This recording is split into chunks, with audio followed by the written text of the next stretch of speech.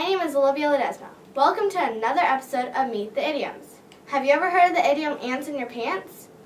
This idiom means jittery, too many things to do, and just can't stay still. The history of ants in your pants dates a long way back to about the 1930s.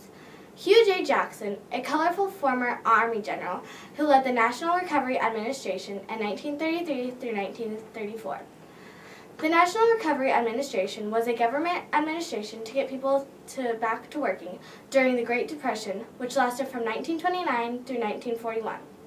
Hugh J. Johnson not only originated this idiom, but also made it very popular. Do you ever feel like you can't stop squirming? Maybe you have ants in your pants, just like me! I hope you enjoyed learning about ants in your pants. Thank you for watching Meet the Idioms.